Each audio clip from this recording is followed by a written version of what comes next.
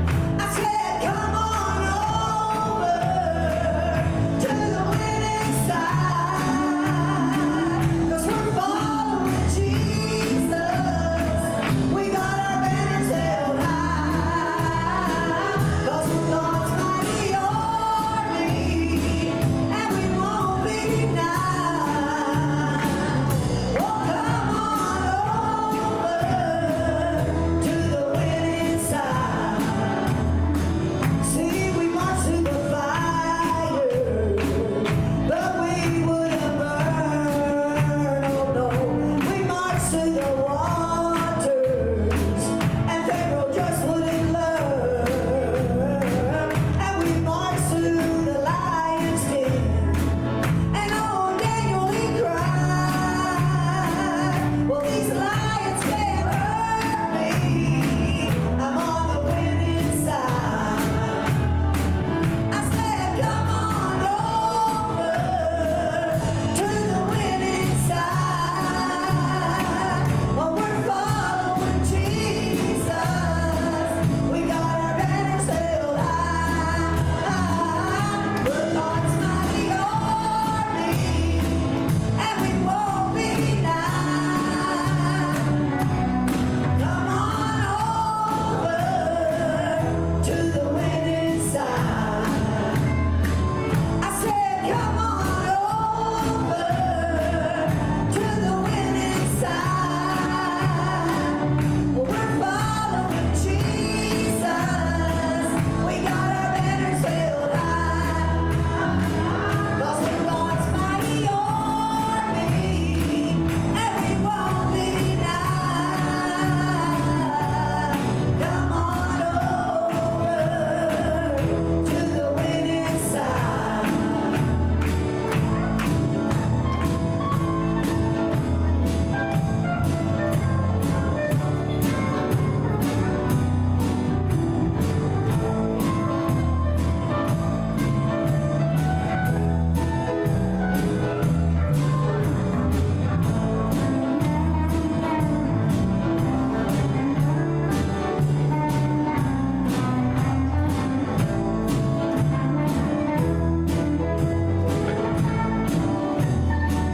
I said, come on over to the winning side. We're following Jesus. We got our banners held high, and we're God's mighty army, and we won't be denied. I said, come on over to the winning side. Just come on over to the winning side.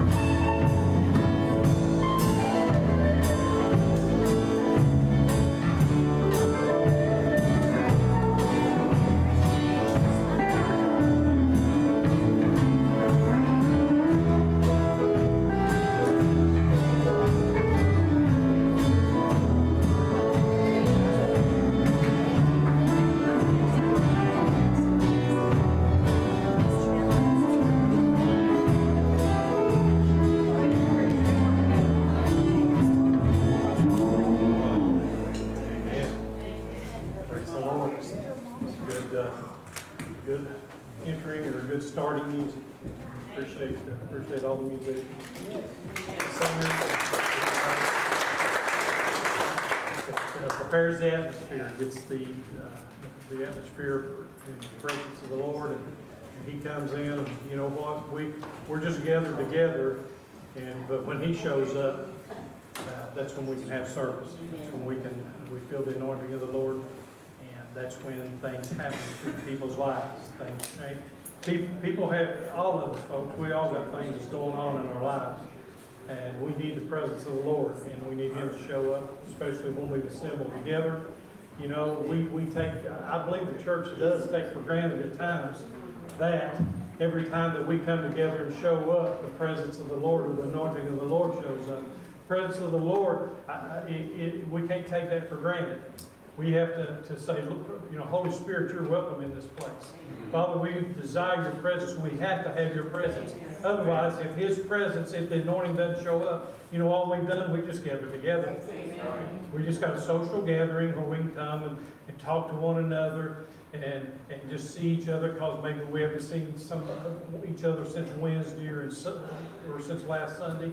And we just want to get caught up on what's going on. Folks, if we're truly in the mindset with one mind and one accord to come in, and I know I've come, and I'll just speak for myself, I don't speak about anybody else, because I can speak for myself.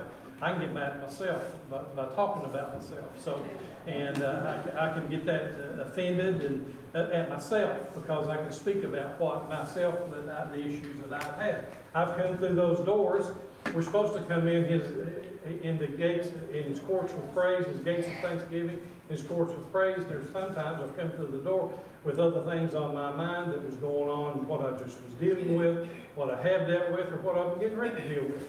And I come through those doors with all kinds of things on my mind, except for the purpose of coming into the house of God, and that's to serve the Lord, keep my mind focused on him, keep all the distractions out. And when I do that, when I get my mind to that point, you know what? I feel the presence of the Lord. I feel the anointing of the Lord. We can't do anything. Preachers will tell you this. We can't do one thing without the anointing of the Lord. All we can do is stand up here and talk, but when the anointing of the Lord, he comes in and he fills us, and he uses us, uses our words, we're a mouthpiece, and when he uses us, you know what? The anointing comes in, the anointing breaks the yoke. That's what changes people's lives. That's where salvation, that's where deliverance, that's where healing. Everything takes place under the anointing of the Lord. Only thing we can do is be that mouthpiece for the Lord. Not just the ministers, not just the preachers, but each and every one of you that belong to the Lord. You are a minister, you are a servant, you're supposed to be going out there and using your mouth, your conversation, and lift up the name of Jesus. Amen. So others can have that opportunity, the same that you and I have. That's all the Lord says I'm presenting to you. I'm presenting to you an opportunity. I'm knocking at your heart's door. I'm speaking to you. Now, it's your part to accept. It's your part to open the door. It's your part to acknowledge me, acknowledge Jesus Christ as your Lord and Savior. That's what he's saying to us. Amen. Folks, I think he's speaking loudly to us. And that is not the message this morning. First of all, I do want to say that this is Memorial Day weekend. Tomorrow is actually the Monday Memorial Day. That's the day that has been set aside for. I know that there's no reason not to do this. We go and visit the graves of our loved ones that have died and went on, and there's not, and everybody should do that. What I'm saying is, don't forget the meaning of what Memorial Day is, and that is the veterans that died. That is the ones that have went on and was called. The calling was to go out and fight for the country, fight for our nation, and did not make it home and gave the ultimate sacrifice. Let's remember that Memorial Day is truly for the veterans. Would every veteran in here stand, please? We'll acknowledge you this morning. Thank you. Thank you.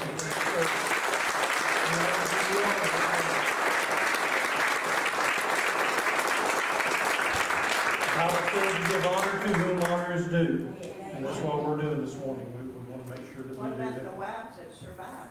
And the wives that survived. Absolutely. There was I don't know if he was an admiral or a general, or one of them said really the veterans are the ones that actually do the work, but the wives are the ones behind the scenes, and they're working just as hard to keep everything going as the household would be, and let the veterans go do their job. So absolutely, the wives of the veterans. I'm glad you brought that up. I'm glad you mentioned that. So, and we give you honor also this morning. We say this every year, and we have to because it's so true. If it wasn't for this flag right here, which is known as the Christian flag, we wouldn't be flying this flag. If it wasn't for this flag, we couldn't freely fly this flag. But the blessings of the Lord come when I believe we fly.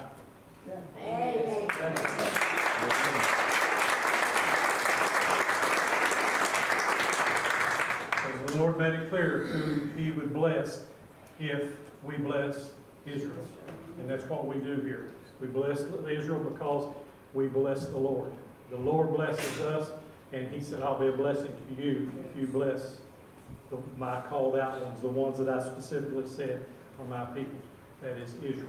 That is in the natural. We know, without going into a whole lot of teaching, that there is the spiritual, there is the natural. The natural is Israel. The spiritual is the body of Christ. And we come together. Where in Galatians says there's no more Jew nor Greek, there's no more bond nor female, there is no more bond or free, there is only one in Christ Jesus. So we're all one. We've been united into one new man, as the Bible tells us. But we do give honor to veterans that have paid the ultimate sacrifice. And we just think how blessed we are to live in a nation where we can freely come together, just like we are this morning. There's a lot of our brothers and sisters in other nations that can't do what we're doing this morning without the fear of being arrested, being tortured, being put in prison, and even being killed. So folks, let's not ever take that for granted.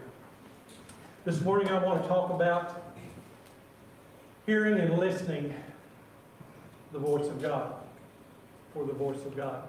Do we know when we're truly hearing the Word of God? Do we know when we say it this way sometimes? I hear you. I hear you. I hear what you're saying. I hear what you're saying. But are we truly listening to what's being said? And I think there's a difference, and I want to talk about that this morning. Because God is speaking to us. Somebody might say, well, you know, I've never heard the voice of God. I've never heard God speak to me. If you sit under preaching, anointed preaching, if you have read the Word of God, if you have heard anointed songs, you are hearing God speak. You are hearing His voice. Now, it may not be the voice that you are hearing, but God is speaking to you through the voice that you are hearing. Let me give you an example. I got this on down, but I'll just go ahead and say it.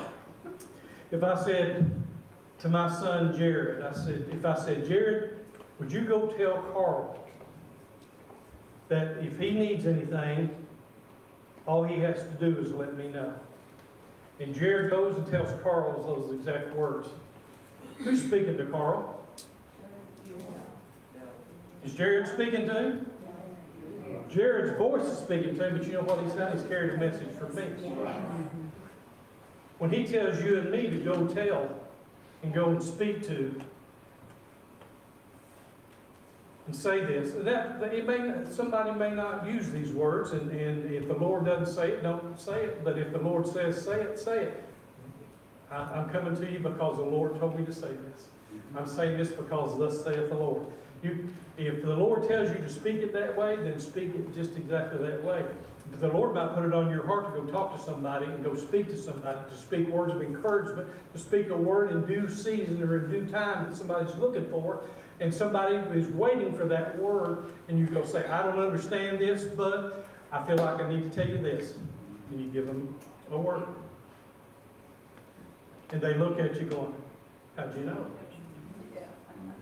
So I didn't know nothing. The only thing I'm just telling you is what the Lord put on my heart, and I was supposed to go deliver this message. And see, what happens is, there's two people that's heard the Word of God just then. The one the message is for, and the one that's being the deliverer. See, this morning all I'm doing is I'm delivering a message. I'm a messenger. All I'm doing is letting you know what I believe the Lord has given me to give to us today. So, some might say, well, brother, this is your message or the message you're giving. I said, praise God, this is the message that He knows what we have need. And He gives the message. I just speak it out of my mouth. Genesis 1:1. Genesis 1:1. I'm going to read the 1 and 2 and then just a little bit of 3. Got it up on the board. In the beginning, everybody knows this. We've taught it many times. In the beginning, God created the heaven and the earth. And the earth was without form and void, and darkness upon the face of the deep, and the Spirit of God moved upon the face of the waters. And God said, I'll stop right there. God spoke to nothing and something happened. God spoke into advance of just what we would call nothing or blank, but when God speaks, things happen. God spoke everything into existence. Once God opened his mouth and he started to speak and words came forth, everything that was out there that we might call a span of nothing, everything that was there that had an ear had to do what God said, because he's the creator. He created all things with, and God said. And God said. God spoke things into existence. Whatever. His creation hears his voice, knows his voice, and knows they don't have a choice but to act upon it. They know when God speaks that when it's his voice that they have to do what the voice says to do. Are we any different? Absolutely not. Let's pray. Father in heaven, we thank you, Lord, for this time together. We thank you for my brothers and sisters. Thank you that you assembled us together today to hear what you have for us.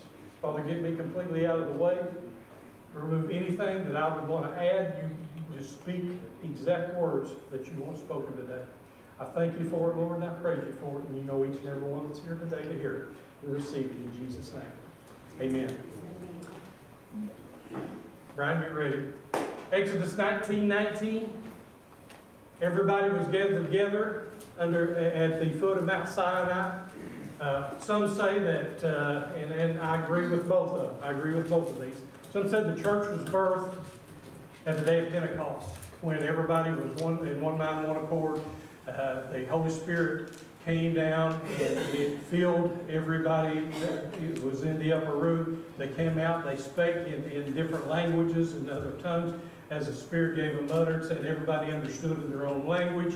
And it says, if you keep reading on down there, and it says there was about 3,000 souls that were added and were saved. And it says that there was many that was added to the church daily as it was being preached and being taught. I believe also that at the foot of Mount Sinai, you know what church is? It's called the ecclesia. It's called the called out ones. We've been called out for a purpose. God took his group of people that he brought, he called them out of Egypt, and he took them to the base of Mount Sinai. And he said, this is what I'm going to do. My desire is to speak to my people. My desire is to come down and be with my people. And that's exactly what I'm going to do. I gathered you together. I gathered the ecclesia. I called them out. And they gathered them all together. I believe that is a church gathering. What he did, the assembly, gathering the assembly. And he started to speak. Exodus 19:19 says, and when the voice of the trumpet sounded, did you know the trumpet has a voice?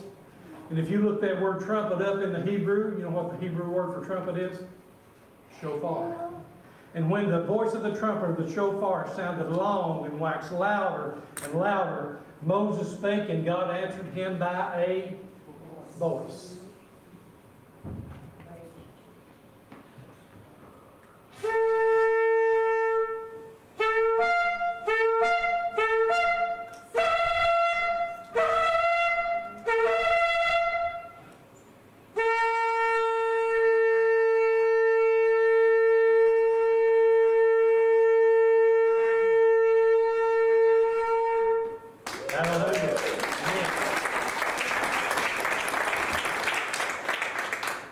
Trumpet, the shofar was sounded for four, there's probably more that when you get into minute details, but the four main reasons that the shofar is sounded is, number one, it's during feast, to announce feast. It's blown during the feast of the Lord. It's to call an assembly together.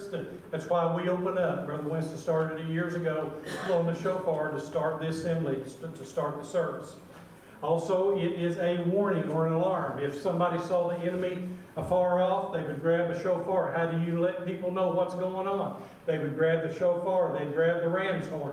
And usually it wasn't just one person. They had people designated to sound the alarm. And there would be a group of people blowing the shofar. And they would blow it in a pattern. Did you hear the pattern that he blew? There is a pattern. And there is a certain call on the shofar that announces each one of these, whether it's a feast, assembly, or alarm, or warning. But here's what I like. It's also used to confuse the enemy.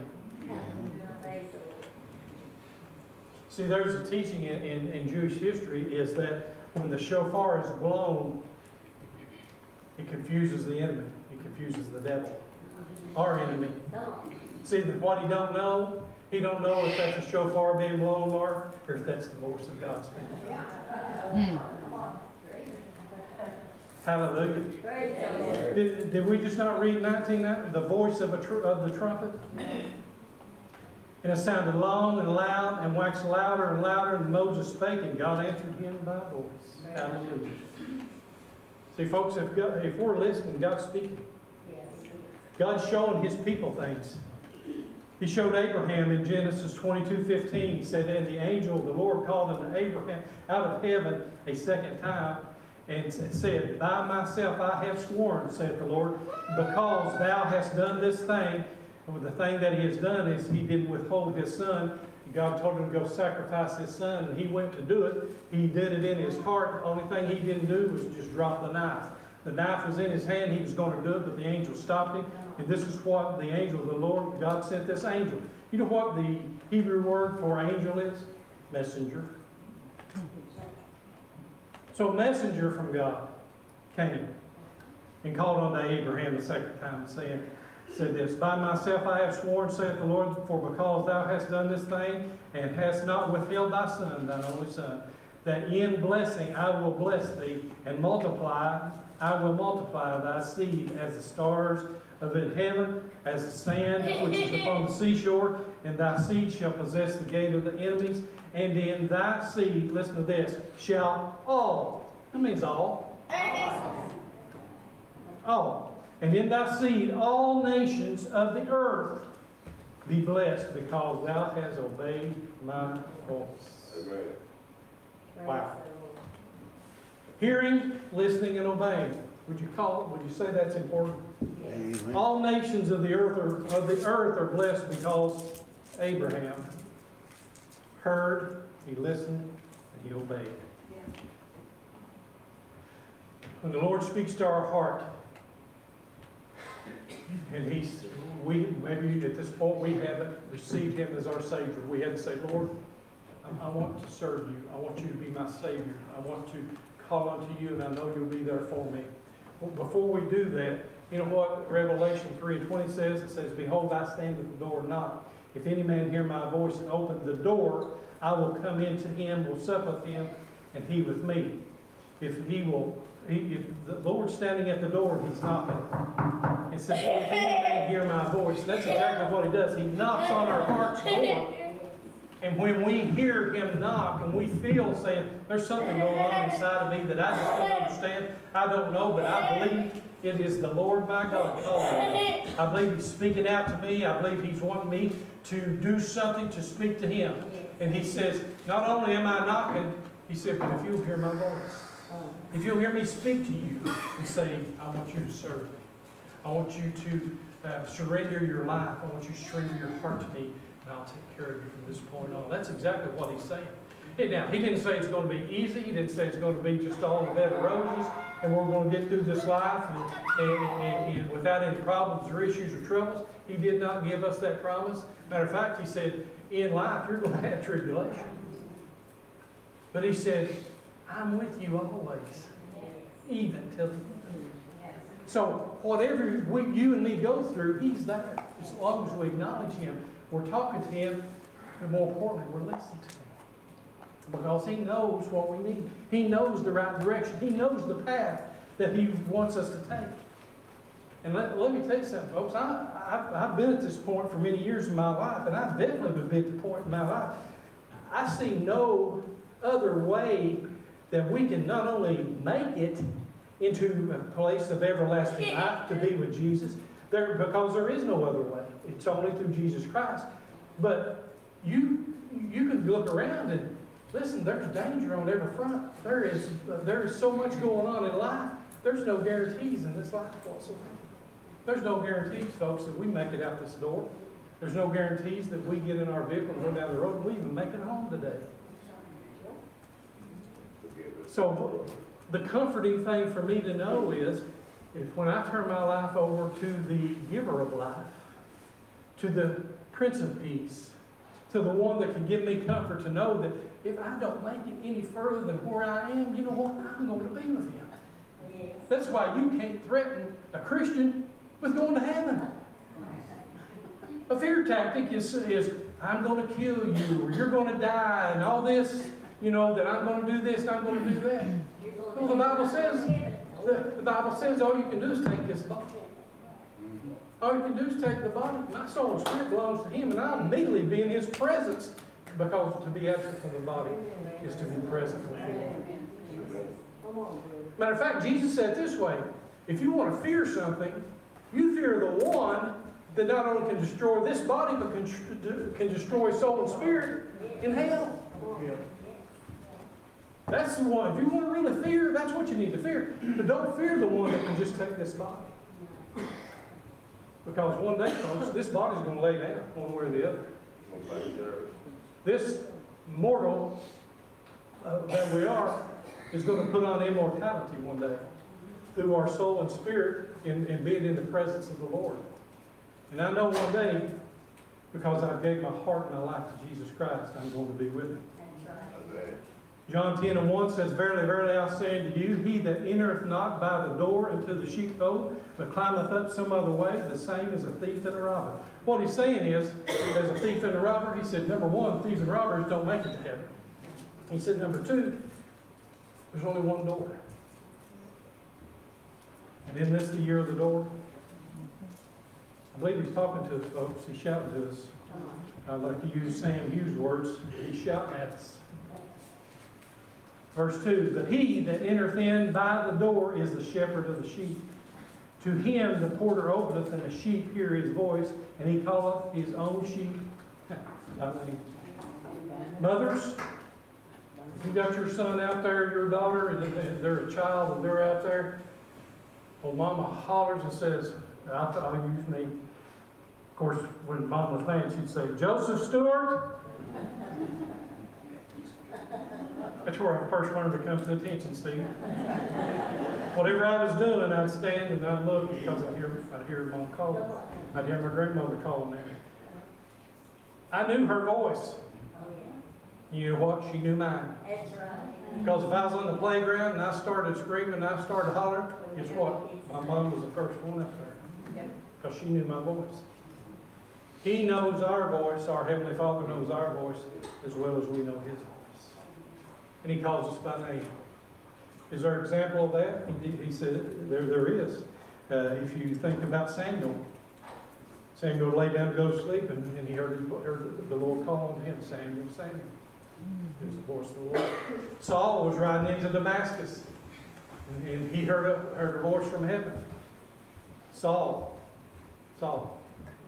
He knows us, folks, a whole lot better than we even know ourselves. Verse 4, And he putteth forth his own sheep, he goeth before them, and the sheep follow him, for they know his voice. And a stranger will they not follow, but will flee from him, for they know not the voice of strangers. Many years ago, there was an evangelist came through here about once a year, and he even started coming, and we'd have men's retreats. Winston had met him somewhere. Where'd y'all meet Gordon Stacy? You remember? Winchester. That's right. Well, in Winchester, well, Gordon started coming here. He preached a message one time, I never forgot it. And the message was called Land Leaders. He said, he asked the men that was there at the men's conference, he said, what I want to see is a bunch of land leaders. And then he began to explain what a land leader was. It says when the shepherd would gather the sheep, and they'd put them out in a little pasture over here, and he would go out, and the shepherd would do what he's doing, and the sheep were doing what they were doing in the pasture. And there would be some time go by. He was just going to let them graze and do what they do, and he would be over here doing what they do, maybe even outside. And he said, when he was getting ready to gather them together, he didn't just walk over there. What he did was holler at them. Yeah. And I picture it this way. I'd really like to ask a shepherd this. If I ever get the opportunity to go back to Israel and we get to talk to a shepherd, I said, out of all them sheep, do you name all them sheep? Because I'd like to know that. But what happens is the shepherd calls the sheep. He speaks and he calls the sheep. When the sheep hear his voice, you know what they do? They start leaping. He said the little lambs will start leaping because you know what? They heard the shepherd's voice. It's exciting for them. And when they hear him, they're looking. And when they find the direction of the voice, you know what they do? The shepherd can just take off walking. Just take off walking. Reminds me of a story Dean told. Well, I wasn't going to tell this, didn't even thought about it till now. But he said it this way, and I've used this a few times. He said, you know that a sheep is one of the what's considered a barnyard animal that can't swim? And if you think about it, it makes sense. Because of the wool, and if it got wet and they were trying to swim, it would be so heavy.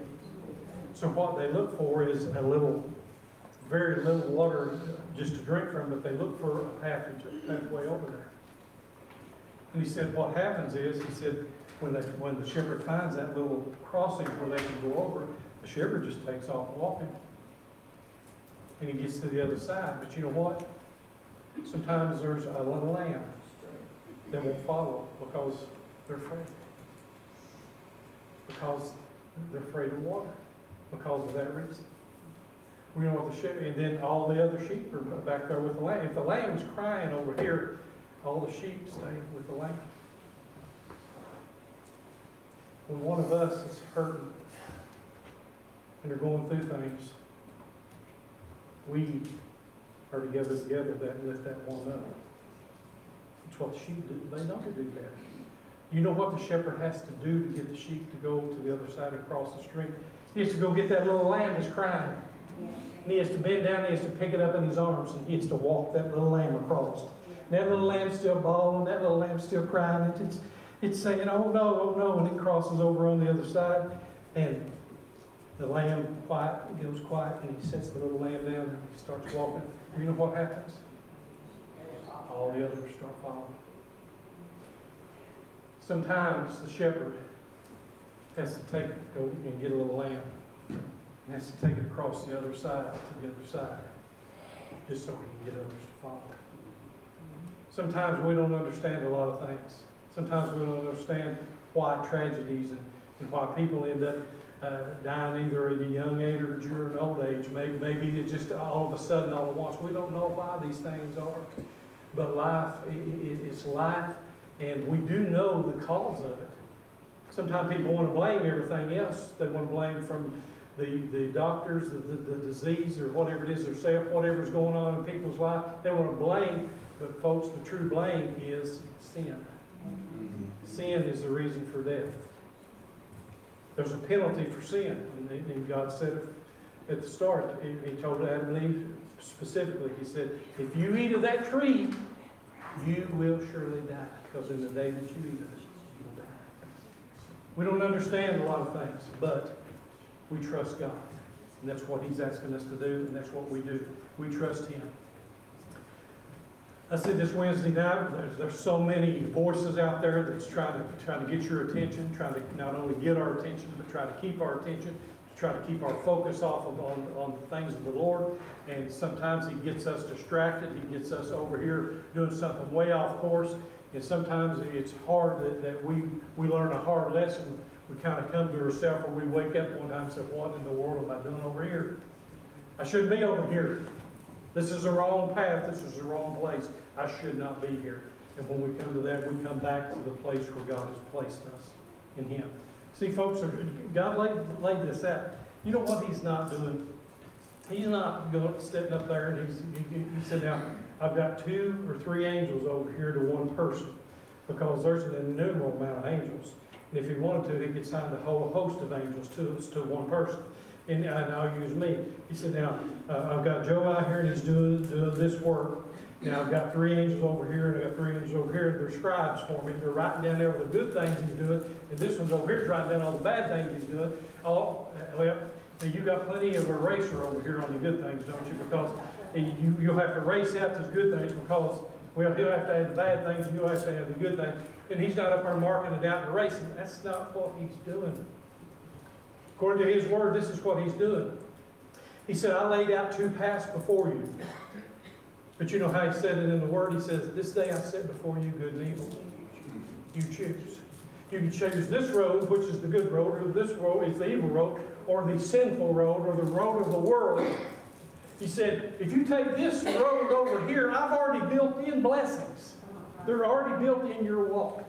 Because I know you, and some of y'all might remember the teaching when He created us from the foundations of the world.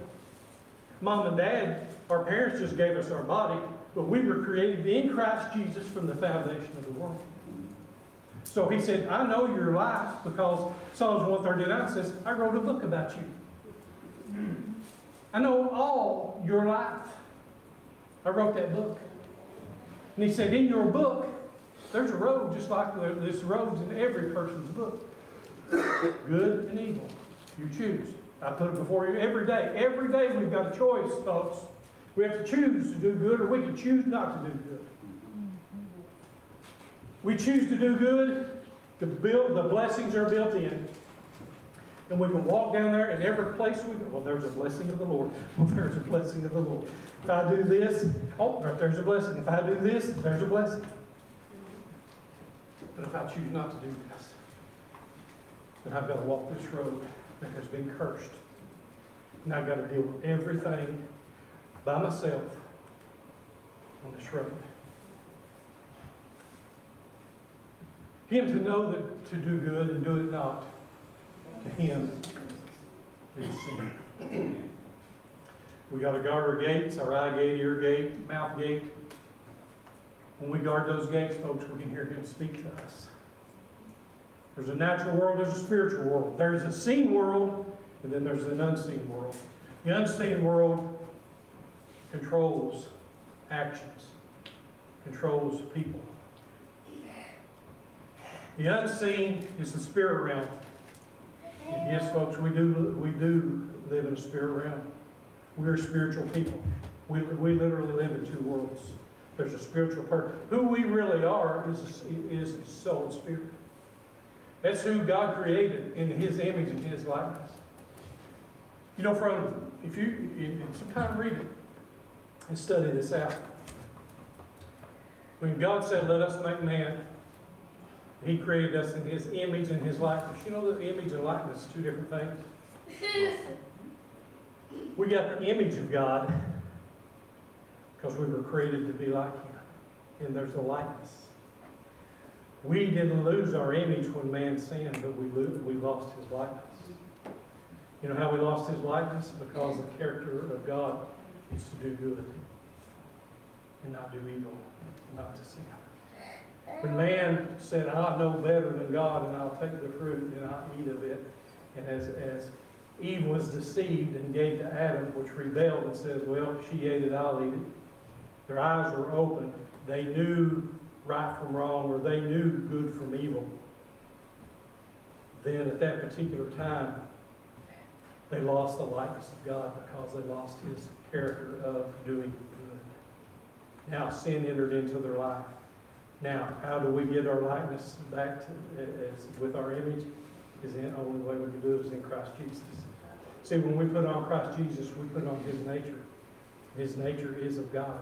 So we lost the likeness of God, but we gained the likeness back. So now, in Christ Jesus, when we say, Lord, I accept You as my Savior, I want to follow You the rest of my life.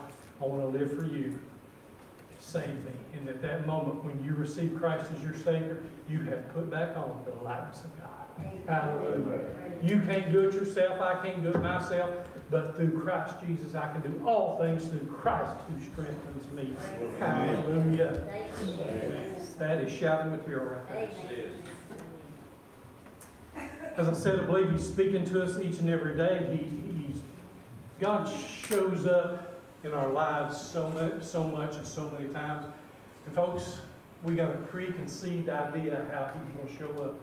Number one, we always expect the supernatural, we expect the miracle, we expect angels to come down, and we expect the manifestations of everything that what I know that people have experienced, what the Bible talks about. When Solomon was dedicating the temple, it says the priests, as they were ministering, said that the sanctuary there was filled with the presence of God and the glory, and nobody could stand in His presence. But understand something, folks. God shows up in a lot of places, and we miss Him because we're looking for something that we preconceived of how He's going to do things.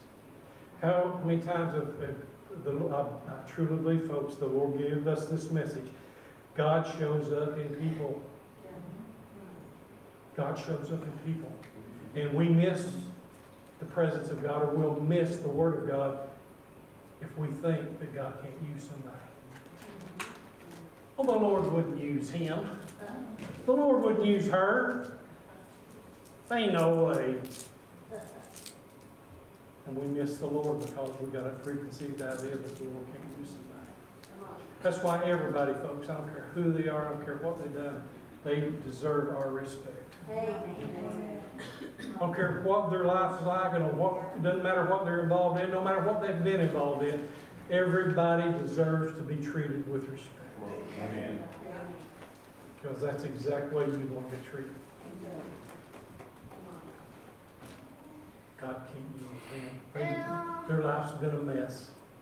But you don't know God saved them, sanctified them, filled them with the Holy Ghost, and they're standing up there doing the work of God. And we'll let God just walk right on by them, and because we're not paying them no mind or no attention. God help us. Help us, Lord. And we're listening for your voice. We're listening for you. If somebody comes and says, I've got a word for you, I'm going, okay, give me the word. This is a word from the Lord, huh? Okay. I'm sitting there listening. If it bears witness with my spirit, if it's something I've been praying about, something I've been reading in the Word of God, I will know immediately if this is from the Lord. Because I've had people speak to me saying they've got a word, and I'm going, wow, thank you, Jesus. I've heard people speak to me and says, I don't know where it came from. Thank you. Thank you for delivering. Just go dead? Okay. You went dead. You understand? I'm listening, and I want to always be listening. If I missed him, I'm sure I have. I can't just remember off the top of my head because I confess it to you, or at least I do. But I'm sure I missed him because I thought the Lord was going to do it this way. He don't always do it the way, folks, we think He's going to do it. He can do it however He chooses. God shows up in His creation. You know, if you're really truly looking and you understand the Lord and His presence, all you have to do is walk out on your back porch, front porch, side porch, or just walk out into an open area and just look around. You can see the presence of the Lord everywhere. If you see the trees, if you see the clouds, if you see the sky, if you see the grass, if you see anything, flowers, you're seeing the creation of the Lord. And He's there. He shows up in His creation, folks. And if you doubt all this just happened by circumstance or by chance, then you got more faith than I've got, because I can't believe that much. If you believe that everything started by, if the Big Bang happened, it happened because God said bang or God said let it happen. That's why it happened. But if you believe that it just something happened out of nothing, then you absolutely got faith that I can't achieve. I can't do that. I believe in a creative God that created all things. And He's my creator, and He's my Lord, and I trust Him, and I know, and you can't convince me any different.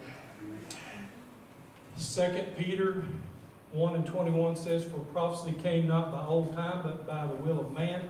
The holy men of God spake as they were moved by the Holy Ghost. And I get this so much, and I'm sure you all have too. People saying, I'll talk about, well, the Word of God says this is about, well, no, the Word of God, the Bible was written by men.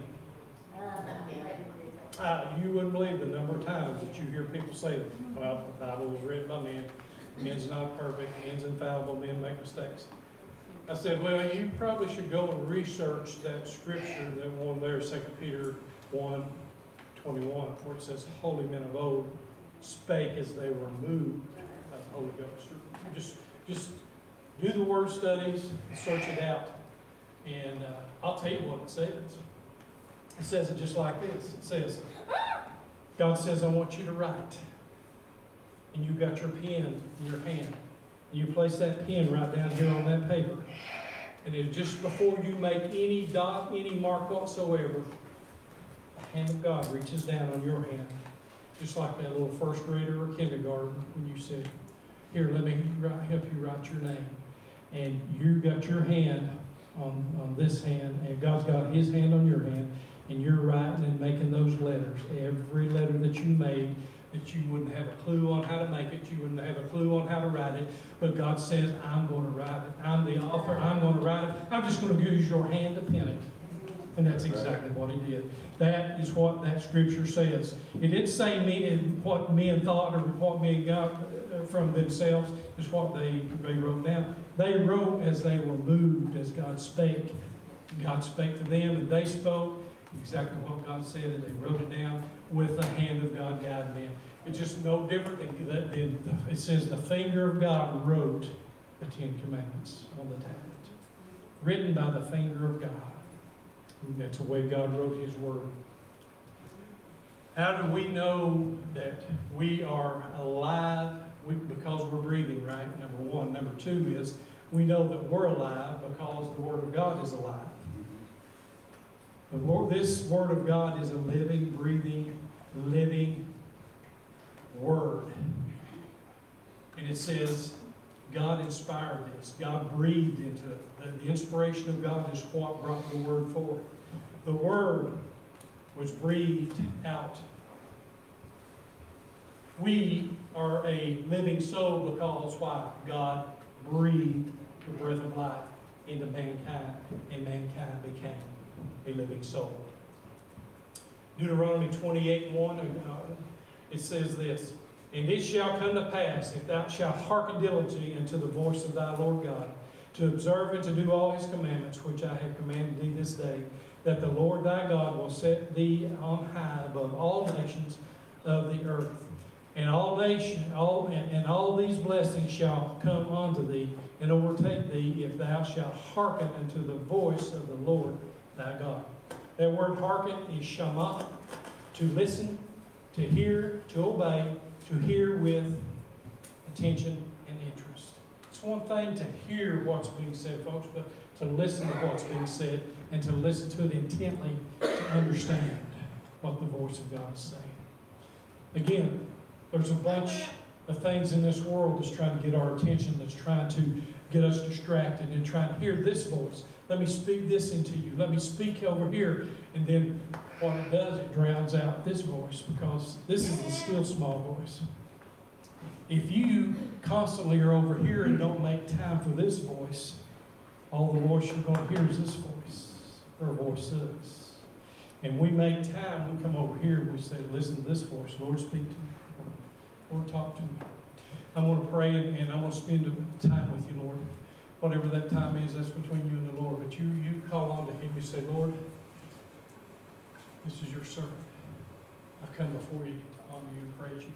I give you glory. You just don't come into the presence of God. You got to come into the presence of God certain ways. You got to come in with honor, with thanksgiving, with giving praise. And then you say, Lord, I just want to talk to you. If I've got this need, I tell him about this need. If I don't have a need in my life, I say, Lord, I just want to spend time with you. I just want to talk to you. And I talk to him just like I'm talking to anyone. I speak to him. I'm reverence. I give him reverence because he's due reverence. And I speak to him and I talk to him. And then I've had to learn this, folks, is over time, that when I get through praying and talking to him, I shut up and I just sit there or I lay there and I listen for him to speak to me. There's times that I'd speak to him and I'd get up and off I'd go. I'd be, doing my thing, and then it'd hit me one day and just stop me in my tracks and say, what if he had something to say to me? I just got up, started doing my own thing after I poured out my heart, poured out to him, and I didn't give him an opportunity to speak anything to me. Everything else was going on in my life, in my head. Folks, if you don't take time for the Lord, you won't find time for him. But if you make time for him, you'll always know that you've got time for him. Hey, he made time for us. We should make time for him. And he said, if we will listen to his voice and we'll hearken unto his voice, he said the blessings will overtake you. We'll go down that road that he laid out I hear that it's good, the blessings are already there. He said you'll be the first, not the last. You'll be the head, not the tail. You'll be blessed coming and going, no matter where you are. But in Deuteronomy 28, you get down to verse 15, he says, and if you do not hearken unto the words, if you do not obey my voice, if you do not listen to me, that's what he's saying. This is what will happen. You won't be the first, you'll be the last. These curses are laid out. This is the road of the curses that you're going to have to go through if you don't listen, and I don't listen to the Lord. If we listen to him, we got the blessings. If we don't, we got the curses. That's what we have to go through. We have to wander around like we know what we're doing, and it's obvious we don't. He said, in the blessing side, you'll be the lender and not the borrower. But if they sit on the curses side, you'll be the borrower, not the lender. You'll have everyone over here calling you blessed. Every time they see, man, look at the blessings of the Lord on that person. Look at him. There's something, the Christians that's listening to the Lord will know and understand, well, we're blessed. Somebody said, how you doing? I said, I'm blessed. He said, I know that. I know you're blessed. And I can say the same for a lot. I can say the same for a lot of women here because I know you're blessed.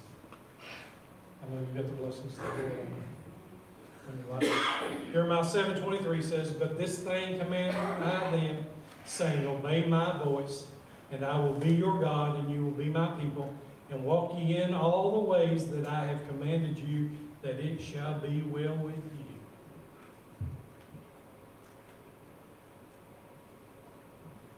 See, not all people will hear his voice, or not all people will choose to hear his voice. Then when he starts speaking, they won't understand what's being said and what's being told. John 12:27. Now my soul troubleth, and what shall I say? Father, save me from this hour. But for this cause came I unto this hour. Father, glorify thy name. Then came a voice from heaven saying, I have both glorified it and will glorify it again. The people therefore that stood by heard it and said, it thundered. The others said, an angel spoke to him. You know what? When God spoke out of heaven, not everybody heard. It sounded like thunder. It sounded like a bunch of low voices over here. I didn't understand what was being said here. So an angel must have spoke to him because he's acknowledging something. If we're listening, folks, we'll hear God speak. If we're not listening and it doesn't pay any mind to us, when we get so busy over here, or we get so distracted over here, we just choose not to want to hear the voice of God. You're not going to hear the voice of God. You're going to want to hear Him. You got to be listening. Folks, if it's a still small voice, you have to be listening. Least little loud thing will distract you. You have to get over here and you have to really listen. And sometimes you have to be real quiet. Sometimes you have to get your prayer closet to hear what the Lord said. What thus saith the Lord. John 12:30, Jesus said, this voice came not because of me, but for your sakes. Now is the judgment of this world, and now shall the prince of this world be cast out. If I be lifted up from the earth, will draw all men unto me. Our Creator, our Heavenly Father, is speaking more louder and louder to us each day. The charge to us is, are we hearing, are we listening, are we obeying His voice? Matthew 17, while he yet spake, behold, a bright cloud overshadowed them, and behold, a voice out of the cloud which said, this is my beloved Son, in whom I am well pleased. Hear ye him. Pretty plain. God told him that on the mount there, Transfiguration, He told him, He said, this is my beloved Son, hear ye him. Listen to him. Listen to what He's got to say. Musicians, if you would you come up? Brother Joe, I was thinking about, I think it was the last song that I wrote, and Brother Paul was on the TV, and he was talking to this man, and he said, how you gonna do it? He said, that man said, just huff and going with everything. Well, Paul said, I wish somebody would write a song about that. And I was in the dining room, I heard that voice playing, say, said, Jerry, get your pen. Just like that. Said, Jerry, get your pen. I walked into the kitchen table in there, and I had a pad and a pen laying there. And I went in there as fast, just like you said, as fast as I could write it. But it wasn't me. I didn't do the words God done. As fast as I could write like that, those words was coming in. Just as fast as I could write. Just that quick. I mean, that quick. So I know God, I mean, He does this all the time.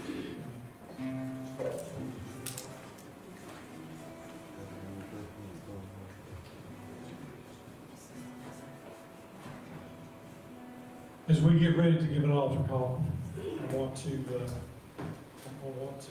show this powerful testimony. This is 8 minutes. This is talking about hearing the voice of God, or hearing the Word of God, but he's relaying it to a natural experience. It's a powerful message. It lasts 8 minutes. It's not that long. But I want you to listen to what was said. And this is a true testimonial message. It's by David Gibbs. You've heard him. He's a powerful minister. But this actually happened to him. Becky, would you go ahead and play it?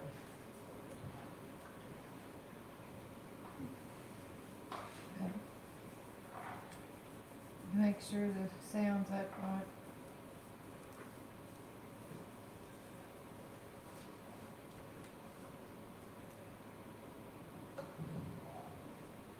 I was in Alaska doing a lawsuit.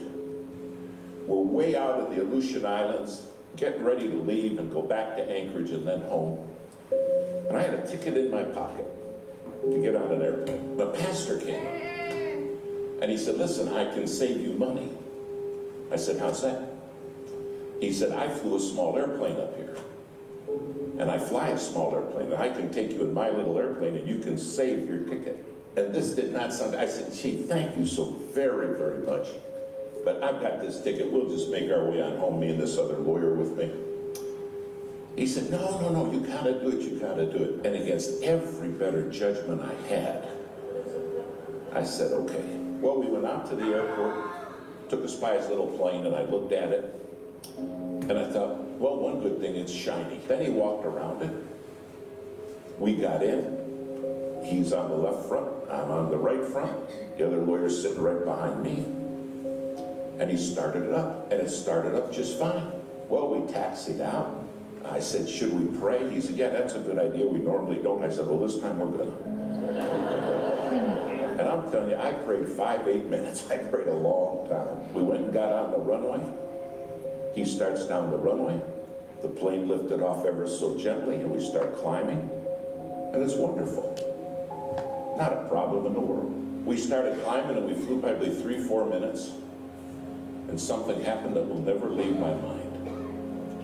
The pilot turned to me and he said, we're going in the clouds and I can't fly in clouds. They make me pass out. I said, clouds make you do what? Now, it's been cloudy all day. And we go right up into the clouds and you can't see anything. And he looks at me and his eyes roll back in his head. And he starts mumbling. And he passes out, passed out cold. Now I grabbed him and I shook him and I said, come on, you gotta wake up so I can kill you. Now we were in the clouds, flying along with no pilot. And my friend in the back seat said, we're dead, aren't we? I said, there's a very good chance of that, yes. He said, what are we gonna do? I said, I don't know. But there was a radio right there, and I handed him the microphone and I said, start asking for help. So he's in the back seat reaching up and he said, hello, hello. We didn't know any proper radio etiquette. All we were saying was hello. And somebody answered back, hello, hello. Don't you guys know proper radio etiquette? And I said, get it. I said, tell them we don't know nothing. Tell them we're in an airplane with a passed out pilot and we don't know how to fly this plane. The guy said, I'm a freighter flying out of Anchorage on the way to Tokyo. And he said, you're telling me you have nobody who can fly that plane with you? I said, tell him that's correct. Now you gotta understand, I am sweating bullets. He said, the first thing I'm gonna do is start circling so I don't lose you. Because I'll fly out of range of your radio and you won't have me anymore. And he said, I'm going to get Anchorage Emergency for you. And Anchorage Emergency will be the people who can maybe help you. Try to save your life. After about 5 minutes, Anchorage came on and said, we understand you have a passed out pilot. And those of you who do not know how to fly that plane, he said, that's right. They said, well, the first thing we got to do is find you. Now, I'll never forget what this man at Anchorage said. He said, my job is to get you home safe. He said, that's my job. But he said, here's the deal. If you want me to get you home safe, you got to promise me you'll obey my voice. He said, you can't see me, but I can see you. And he said, if you're not going to obey my voice, you're going to die. When you can't see anything, you have no idea how disorientated you become. Finally, he said, okay, I found you. Now hear me clear. He said, you're 4 minutes from a mountain. He said, you're going to crash in that mountain and die. Follow my voice. I never said, I have to follow your voice. Is that reasonable? You see, I understood without his voice, I had nothing. And do you understand? Without God's voice, you have nothing. Nothing. Finally, he got us turned. And he said, I'm freezing all the traffic in the area. He said, it's going to take me an hour and a half to get you to Anchorage, and there's a lot of weather between you and Anchorage. You're in for a rough ride. And he said, I want you to hear me. I don't want you to look at what's going on outside. I don't want you to pay attention to the storm, just my voice. He said, if you start watching the storm, you will die. But I'll take you through it. Now, because they cleared all the traffic, several pilots, those nighttime freighters, those 747s started talking to us.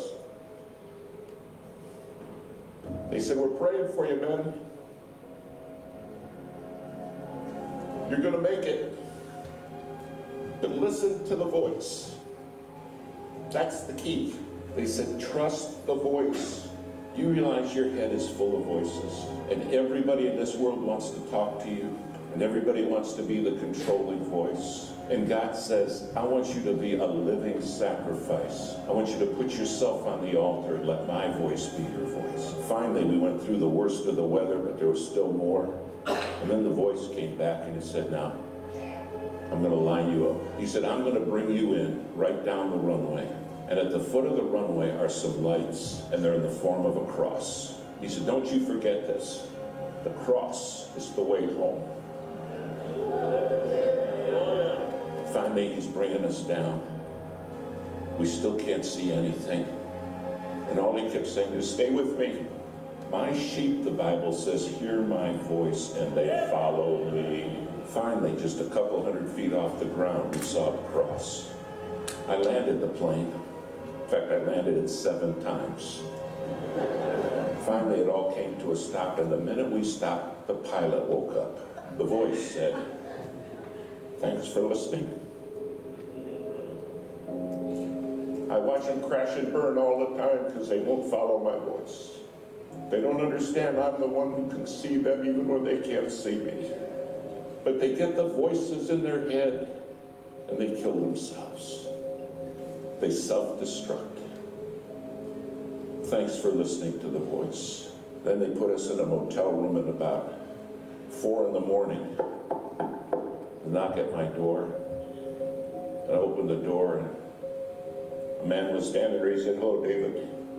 I said, you're the voice. You're the one who got me home. He said, I am. Do you understand one day you're going to stand before him and say, you were the voice.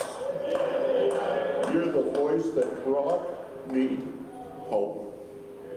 If you're not on that altar as a living sacrifice, your head's full of voices. And then we wonder why kids crash and burn. We wonder why marriages are shattered. And the Lord's saying, I'm the one who has the voice. All I can remember is that voice saying, stay with me. Stay with me. Don't listen to what's going on in your head and don't watch the storm. Stay with me. And I'll take you through. Tonight you have a God who has promised to take you through. A living sacrifice, holy. I was in Alaska doing a lost. Amen. Everybody stand.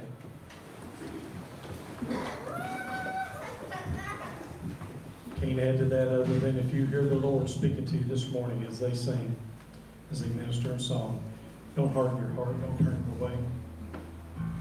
many of us that'll come and pray with you. Don't think you'll be there by yourself. But please listen to the voice of God. Hearken unto his voice. Hear him this morning.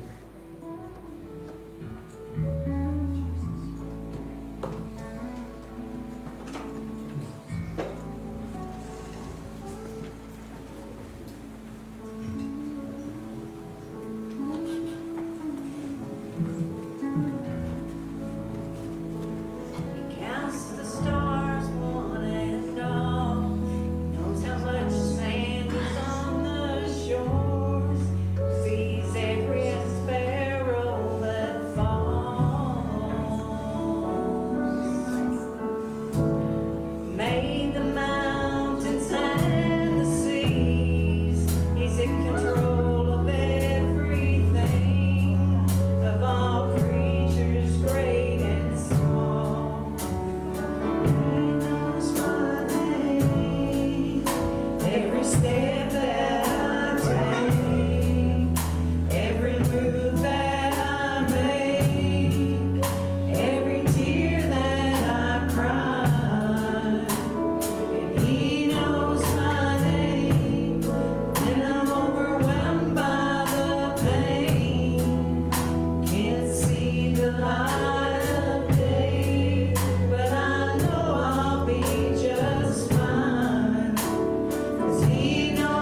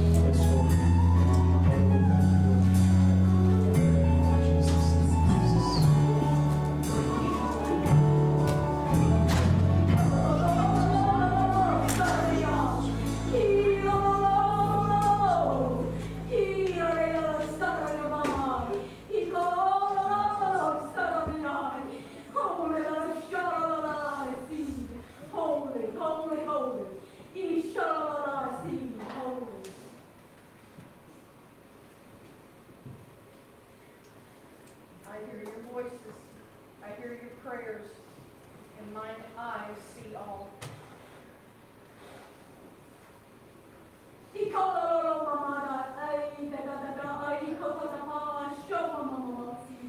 Holy.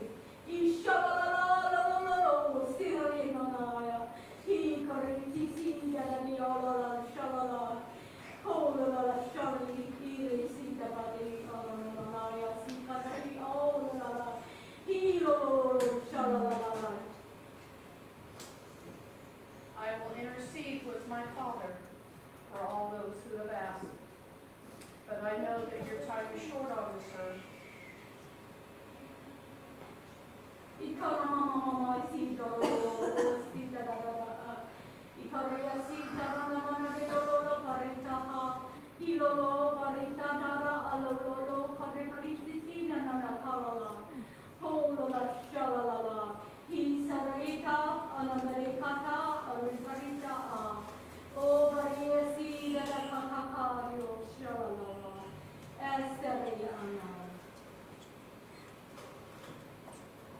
All those who have asked, your name is written in the book. Follow my word, heed my voice, and you will meet me soon.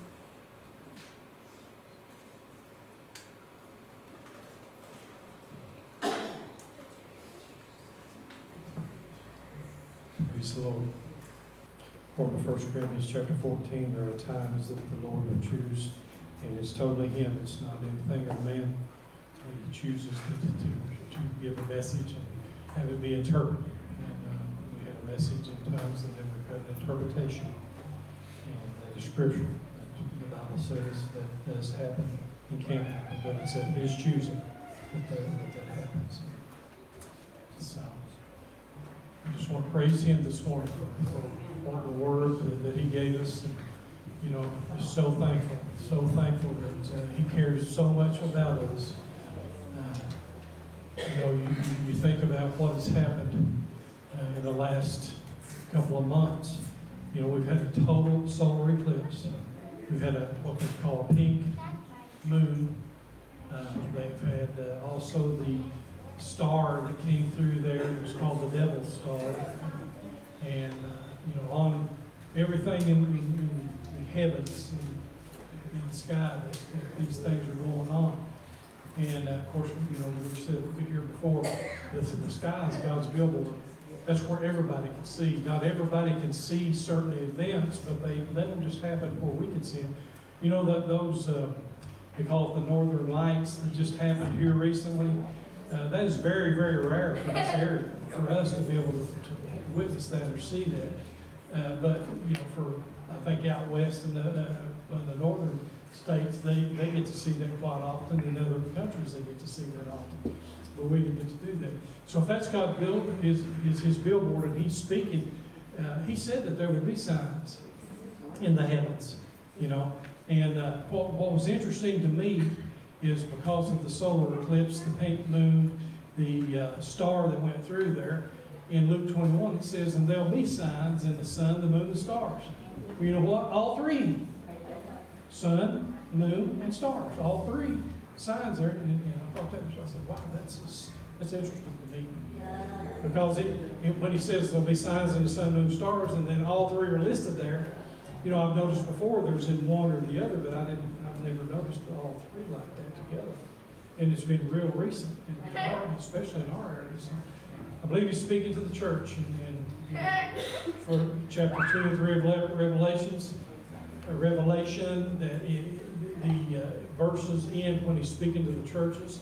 He who has an ear, let him hear what the Spirit says unto the churches. Folks, if we're listening, He's speaking. There's no doubt in my mind that He's speaking to us. Amen? James Benito, I'm just so blessed today, and I know you are. Rededicated, and Gideon said they want to live for the Lord from here on out. So blessed. So blessed.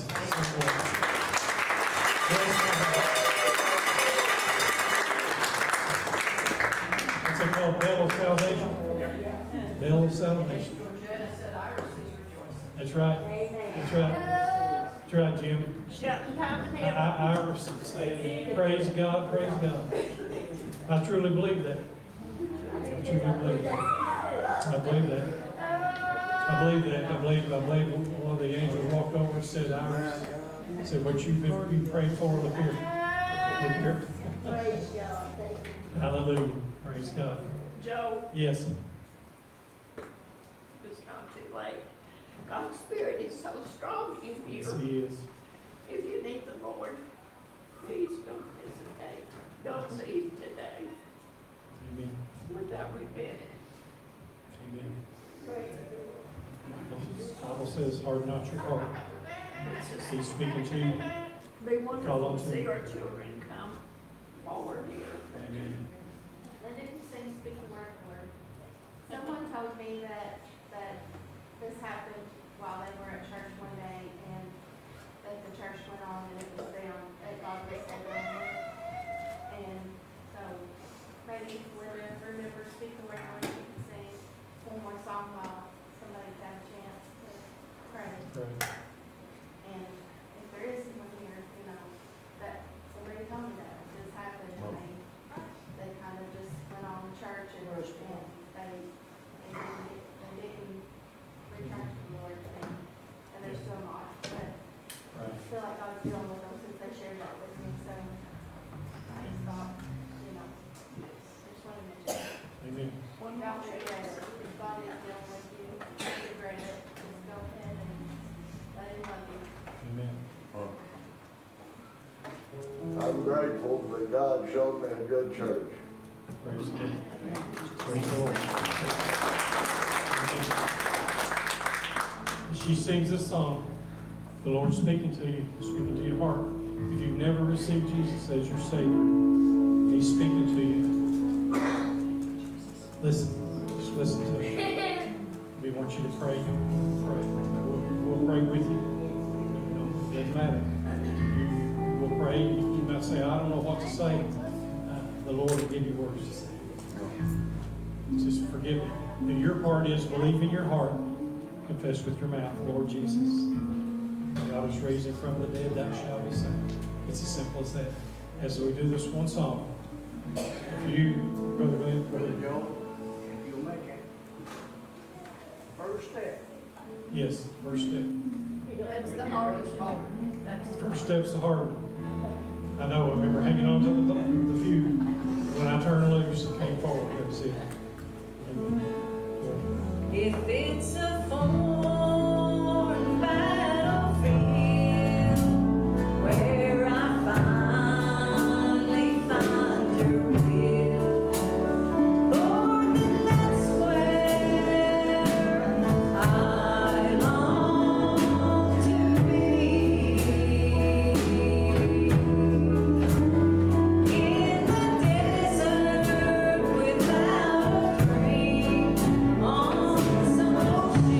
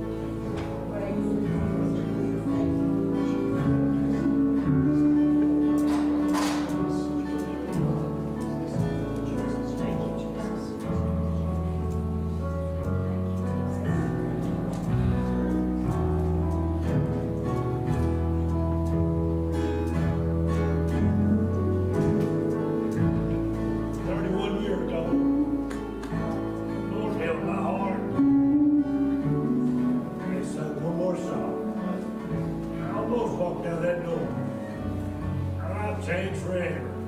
They grew up just a few years later. Had a brain tumors. And they said, "Well, he only had a choice. Either have radiation or they do surgery on me and I'd be paralyzed." They done the radiation on me. Checked a year later. We'll do radiation on the other two. So I thought about that. The Lord healed me a year later. But I thought about that. What if I had walked out that door?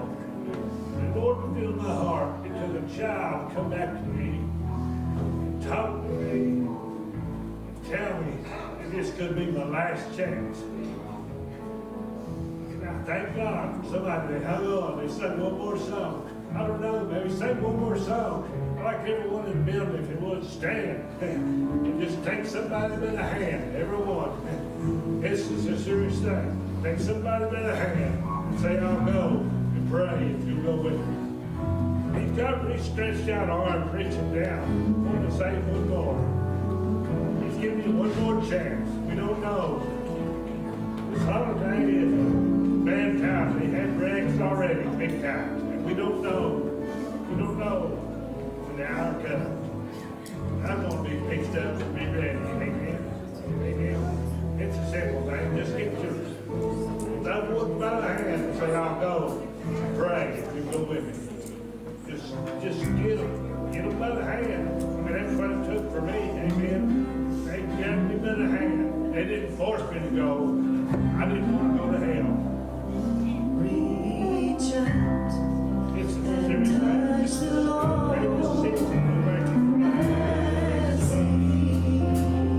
He goes by. Now you will find there's not to be seen. Just to hear your heart's cry. He is passing by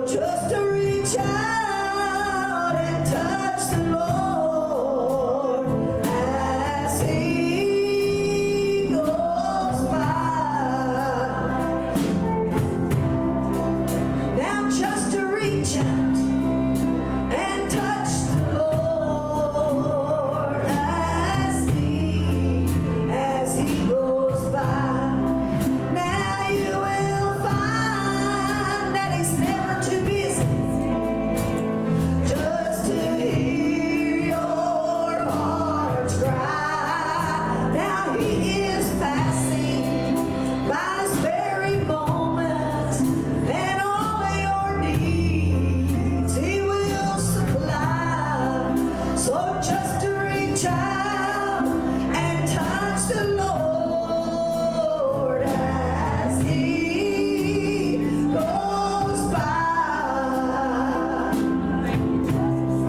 So just reach out and touch the Lord as He goes by. Now you will find that He's not too busy just to hear your heart's cry. Now He is passing by this very moment, and all your needs He will supply. So just to reach out and touch the Lord as He goes by. Now just to reach out and touch the Lord as He goes by. Now you will find that He's not too busy just to hear your heart's cry. Now He is passing by this very moment, and all your needs He will supply. So just to reach out and touch the Lord as He goes by. Now Jesus walked that dusty wayside on His way to raise the dead. Now mighty was the crowd that followed, hungry for that living bread. Now I must touch Him, cried a woman. I must touch Him or I will die. So she reached out and she touched His garments as He passed by. One mind, one accord, just reach out and touch the Lord as He goes by. Now you will find that He's not too busy just to hear your heart's cry. Now He is passing by this moment, and all your needs He will supply. So just to reach out and touch the Lord as He goes by. So just to reach out and touch the Lord as He goes by. Now you will find that He's not too busy just to hear your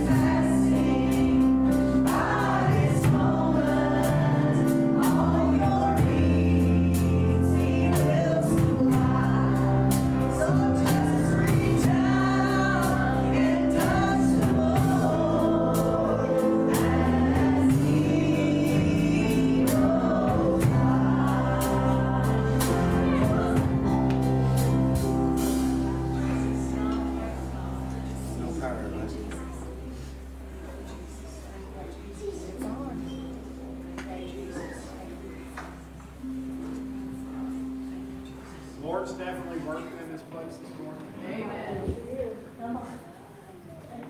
We're not gonna close, but if you wanna leave, you can leave. Or we'll dismiss. If you wanna stay around and pray, we'll pray.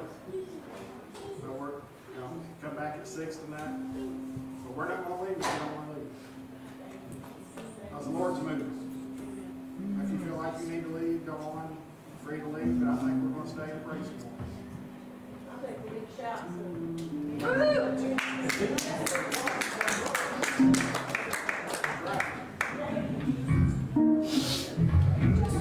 What the Lord has done. Just look what the Lord has done. He's healed my body. He's touched my mind. And He saved me. And it was just in time. I'm gonna praise His name.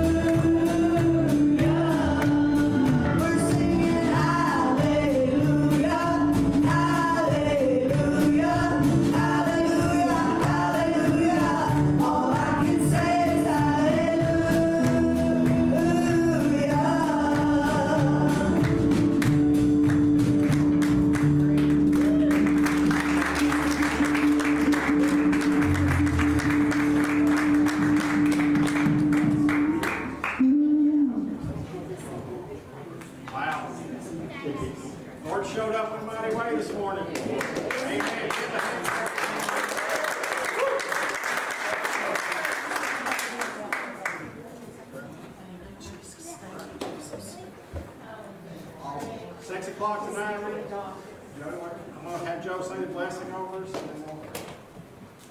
All right, let's stand, everybody. We bless you before we leave. Thank the Lord first.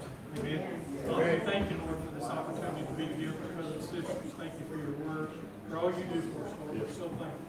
Thank you for showing us the Holy Spirit, you're always welcome in this place. Come and minister to us, God, please. Thank you for all. Be blessed. Others, we travel back and forth places, keep us safe, and gather us back here tonight at 6 o'clock. Thank you, we praise you for all you do. May the Lord bless you, may the Lord keep you. May his face shine upon you. Be gracious unto you, and lift up his countenance upon me, give you peace. The name that's above every name, the name of Yeshua HaMashiach, Jesus the Christ, our Lord and Savior. Everybody say it. There you go. Amen. Preach will say amen for you. Remember, in the Bible